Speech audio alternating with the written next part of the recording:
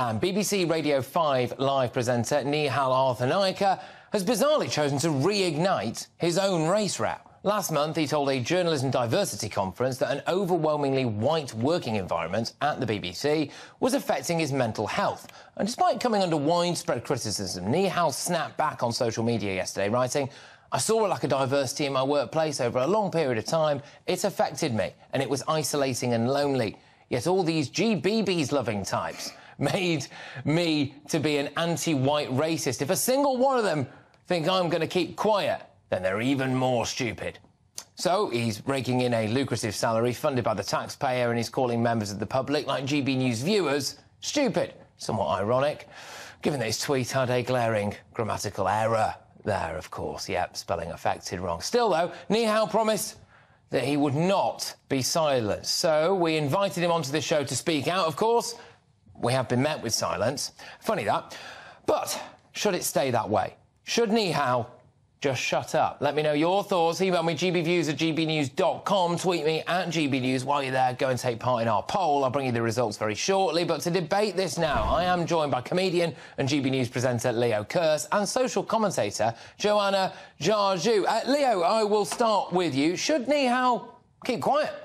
Yeah, he should keep quiet. Before he keeps quiet, he should apologise for his egregious racism. He said that working amongst white people made him feel uncomfortable. Imagine if the roles were reversed and this was a white person saying they didn't feel comfortable in wherever they lived. You know, perhaps it was a formerly white place that is now predominantly ethnic minority, or if they worked with a lot of ethnic minority people and they said it made them feel uncomfortable. That person, they wouldn't just be hounded from their job. They'd be paraded in the streets. They'd be sent to jail. So it's absolutely disgusting that Nihal can behave in the most, in a way that would get somebody else condemned, and he seems to be proud of it as well. It seems to be something he's doubling down on. He doesn't see the error of his ways at all. OK, look, I'm sure Nihal would deny that he was been egregiously racist, but I don't know, Joanna, has he been, and should he keep quiet? Well, first of all, I don't think that Nihal should keep quiet on the subject of diversity. And when he did make his comments, we have to look at context here. He was at a diversity conference, so he was talking about what it feels like to be a minority within the BBC. Where I do think that he's gone wrong is, and I'm quite surprised as somebody who basically talks for a living, I would think that he would be a lot more careful with his words and know that something like that can get the message completely lost. But I think that there's other ways that he could have phrased it. He could have said, what it makes me feel like when I walk in, I don't see any other faces that look like me. He didn't necessarily need to reference white faces.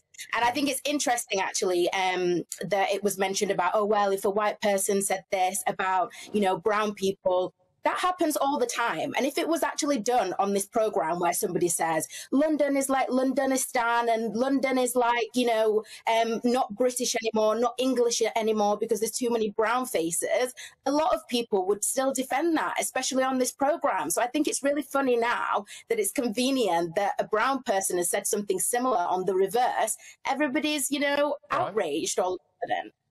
Leo, come back to that then. Well, London used to be a white city. I mean, up until relatively recently, it was a predominantly white city, despite what the BBC's false reporting of history would have you believe.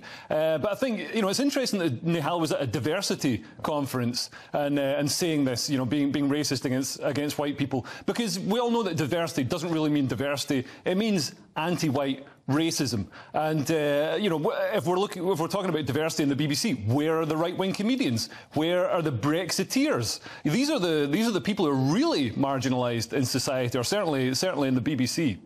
Joanna, if Nihal is taking a taxpayer-funded wage, at least partly anyway, should he be able to make comments like this, do you think? And he's a BBC employee, at least in part. Do you think that's the kind of thing that people should be doing? I mean, some people have accused him of stoking a race war. Well, again, I'll go back to the facts that I said, that it's about the context as well of where he was talking. He was talking about diversity. He didn't just wake up one day and say that, and said that all white people make him feel uncomfortable. And I'd actually take issue with the fact that he was quoted as saying uncomfortable. I'm not sure that he actually said that. He used another word. He says it affected his mental health, he said. Yeah, it said that it affected his mental health, but when you reference it like uncomfortable, it makes it seem as if he's saying that white people make him squirm or something. I think, you know, using the right words. Saying they give him mental health issues, to be fair, Joanna. Yeah, I mean, he was kind of saying they give him mental health issues. I'm not sure that's any better, is it, really, Joanna? Well, I mean, when you say uncomfortable, usually if somebody was to say that black people make them uncomfortable, obviously you would look at it in a different context. I think talking about his mental health being affected due to diversity is different. But anyway, I do think that when this is, you know, flipped on its head, a lot of people defend this. If somebody had said this about black and brown people, you would all be saying, oh, well, they're playing the race card all of a sudden because Nihal has done exactly the same thing. I think that's a little bit unfair. I think that's a little bit unfair. I think it's possible to have discussions, as we often do here on this show and at this channel, about things like diversity, about things like immigration, about things like multiculturalism, without being egregiously saying, oh, there are too many people of a certain colour in a particular country and that's damaging my mental health. I mean, I personally would find that as being beyond the pale, but I do accept the thrust of what you're saying, Joanna, there. Leo, you know, look, should the BBC actually be looking to take action here? I always feel uncomfortable saying that anyone should lose their job over it, but I mean, you know, should he apologise? Should the BBC apologise? Well, I mean, it's interesting. Would the BBC take action if a white person had said, listen, I don't like working here, there's too many people with brown skin or whatever it is? I think, you know, we know that person would be out the door pretty sharpish. So, I mean, all I'm asking for is parity. All I'm asking for is for people not to be judged on the colour of their skin, but for everybody to be treated equally. I think, you know, Martin Luther King asked for that as well. Leo, I'll sit with you and then I'll give the final word to Joanna. But, Leo, you know, if Nihal does think that a lot of the pushback here is, quotes unquote, you know, GBB's types, right? And he thinks that, you know, basically anyone who disagrees with him, from what I can gather from his tweets, anyone who disagrees with him is, you know, a thick right-wing gammon.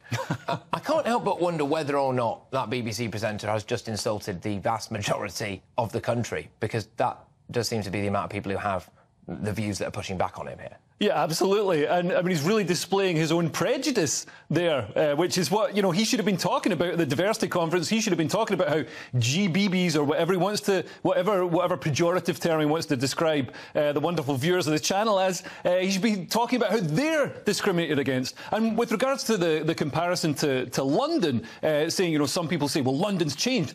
London has changed. I mean, Nihal is complaining that something hasn't changed enough for his liking. It's like me going to Sri Lanka and saying, well, you haven't imported thousands and hundreds of thousands of white people to make me feel comfortable. So that's the difference. London has changed. Nihal is complaining that somewhere hasn't changed. All right. Joanna, do you think Nihal should continue to double down on this? Because that is the way he's going at the moment.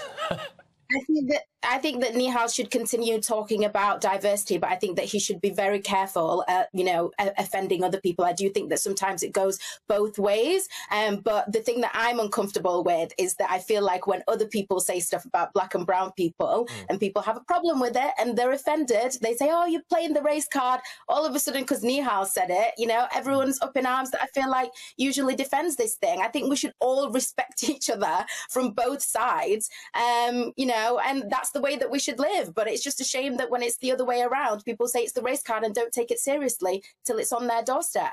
All right, both of you thoroughly enjoyed another rip-roaring head-to-head there. Thank you very much. So that's comedian, GB News presenter Leo Kirst and social commentator